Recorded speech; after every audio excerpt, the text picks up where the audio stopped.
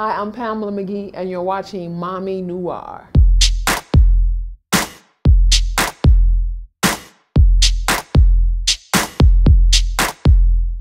Well, basically, we have a videographer who videotapes everything, you know, just for our family archives. Well, she put together maybe a 2-minute sizzle, and she showed it to one of her friends, and he says, you know what, I got a development deal with Sony.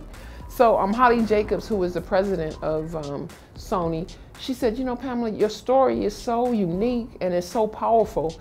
You know, as a female, women need to see this story. Not only African-American women, but, you know, I call Holly my vanilla sister from another mother. She says white women need to see another image of a strong female. So Mom's Got Game is more about, we always say, we're not trophy chicks. We can be trophy chicks, but we're chicks with trophies.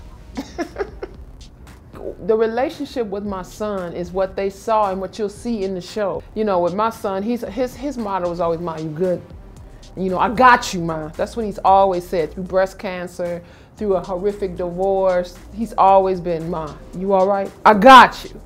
And so when you see that on the show, that's just our lives. I mean, I never imagined that my son would be in the NBA. He'll tell you that.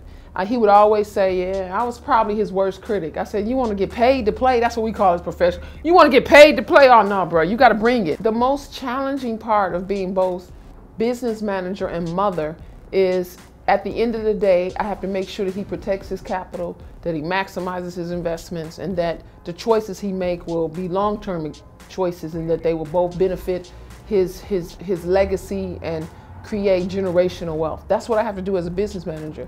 Now, as a mother, I have to make sure that allow him to make mistakes. And so that's probably the hardest part, to let him do his thing and be okay with it. Because he's a man at the end of the day. And sometimes at the end of the day, even as wives, as lovers, we have to allow our men to be men and sit back and say, because he's a man, you still knew I was right. It's a fun show, and that makes sure that we need to tune in.